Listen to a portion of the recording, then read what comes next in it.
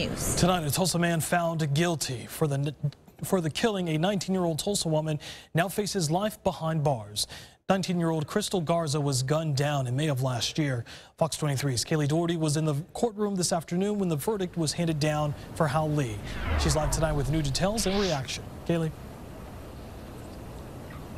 The defense argued it was a heat of passion shooting, but prosecutors say it was entirely premeditated, and ultimately that's what the jury determined.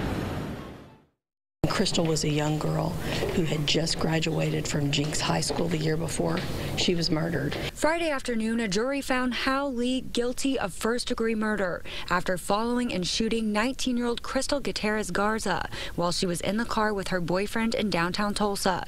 Investigators believe Garza's boyfriend was the intended target, but it was Garza's life and future that was taken. She was working and trying her very best to go to nursing school.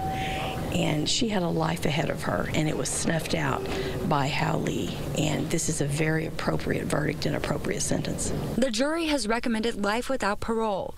In closing arguments, prosecutors said Lee premeditated the crime, following Garza and her boyfriend from 21st and Memorial all the way downtown.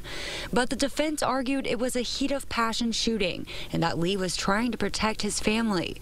Ray Reyes, a co-defendant in the case, told the jury Lee wanted revenge because he believed Garza's boyfriend was responsible for breaking into his home. Reyes also admitted to selling Lee a gun before the shooting.